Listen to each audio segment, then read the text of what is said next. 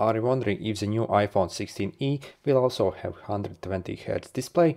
So actually I have some very bad news. Unlike the highest end iPhone 16 Pro, which has 120Hz, on the 16e and the regular 16 we actually do not have the 120Hz, and basically we get the same 60Hz display on the 16e that basically the 16 has. So again, considering that this iPhone 16e in Europe will cost 700 euros, I think it's completely ridiculous.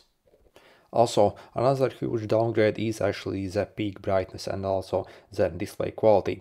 So as you see on the iPhone 16 we get 2000 nits peak brightness, but again on the 16e it's like almost 2 times less. So again, in a very sunny weather actually you will have troubles actually seeing on the screen compared to like the 16 or the 16 Pro. And again, there is only like 100 euro difference where I am. Also, essentially, if you want to see what else has been downgraded between the 16 and 16A, I also have made like a quick, basically a chart over here if you want to pause the video. So again, for the price difference, this cost, I think the 16E makes no sense whatsoever, and I do not think you should actually purchase this unless you can get maybe this phone for like maybe like 450 or $500 or euros.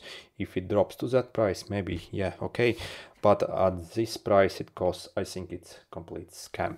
Yeah, anyway, sorry for the bad news. Good luck.